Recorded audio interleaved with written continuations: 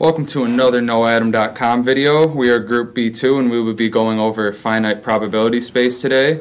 I'm Josh Nani. The other group members are Chasen Hurst, David Brauman, and Xiatu Liu.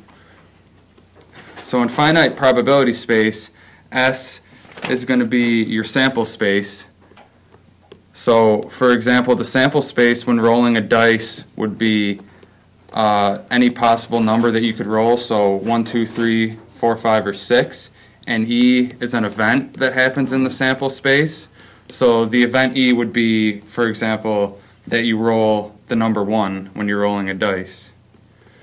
So the probability that E happens, which would be the event that you roll a certain number on the dice, would be E divided by S. This is because the event E could happen in S different ways, so the probability that event E happens would be E divided by S. So for example, the probability that you roll a 1, there's only one way you can roll a 1, so E would be 1, and the sample space is the 6 different numbers that you could possibly get when you roll a dice, so you have a 1/6 chance of rolling a 1 on a 6-sided dice. So if you sum all the events together, the probability of each event, they should sum up to 1. So for example, the probability that you roll a 1 on a dice would be 1/6. The probability that you roll a 2 would be 1/6. The probability that you roll a 3 is 1/6, and so on up to 6. And when you add all these up together, they equal 1 because they should all sum up to 1 because at least one event has to happen out of that sample space each time. Okay, so the probability that E doesn't happen, given the summation before, is 1 minus the probability that E does occur. Now this would make sense because the probability, for example, say you roll a 1 on a dice, the probability that you roll the 1 is 1/6, and the probability that you don't roll a 1 would be 5 out of 6 because there's 5 other numbers on the dice that could show up beside a 1. Hey guys, it's Chasen.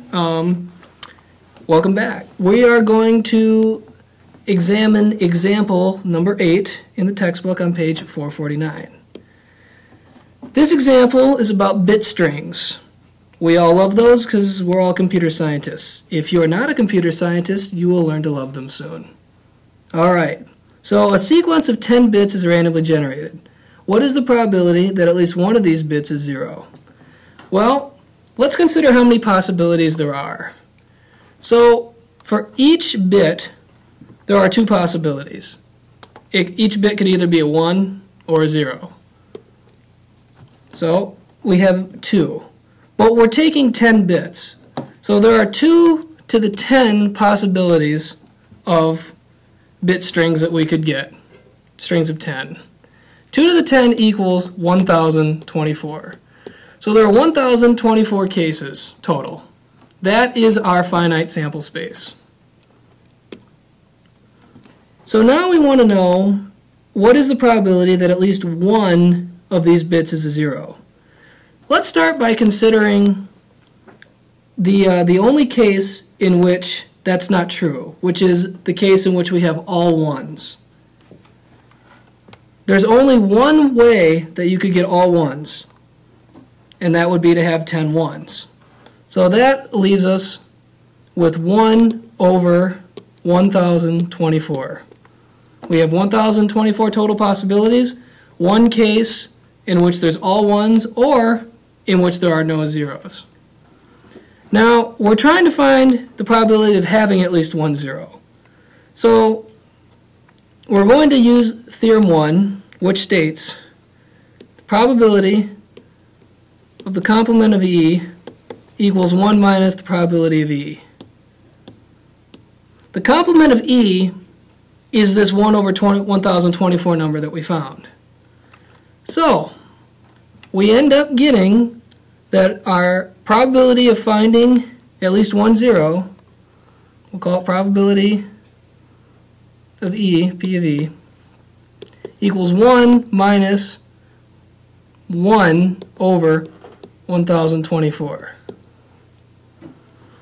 this total comes out to 1023 over 1024. The 1023 number is the number of possible bit strings that contain at least one zero. The 1024 is the number of total bit strings possible. Also, before I conclude this example, I'd like to point out that if you are a computer scientist and you discover a bit string with 10 bits and they're all ones, I'd like you to go and buy a lottery ticket for me, because your chances are very good. All right, thanks guys. Let's do some little recap about our favorite dice example. Suppose we have two dice, so we are going to roll these two dice. So how many different outcomes are there? And the answer is 36. We can find out the total number of outcomes in two ways. The first one is by enumeration. So we have to write down all the possible outcomes and then count how many there are. And it turns out there are 36 different ways. This method is quite annoying because you have to write down everything and it may take you a long time. So the second way is to do combination. So there are C61 different numbers that come up for the first die, and there are C61 different numbers that come up for the second die. So by the product rule, there are 6 times 6, which gives us 36 different outcomes. So the second problem I want to go through is sampling without replacement and sampling with replacement. The problem is as follows. What is the probability that the numbers 11, 4, 17, 39, and 23 are drawn in that order from a bin containing 50 balls labeled with the numbers 1, 2, 5? So there are two different cases. The first one is if the ball selected is not returned to the bin before the next ball is selected. So in this case, the total possible outcome is P55. And the way you choose these balls in the order is only one. So this gives us the probability.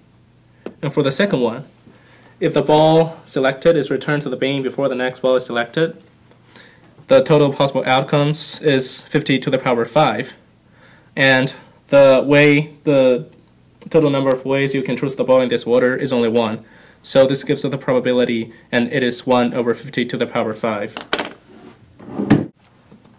Hello, Josh. Hey there, how's it going? Do you want to be smart? Yes, I want to be really smart. How smart? I want to be as smart as Ye Young Shi was in the 3rd grade. If you want to be as smart as Yao Yun Shi was in the 3rd grade, visit noatom.com.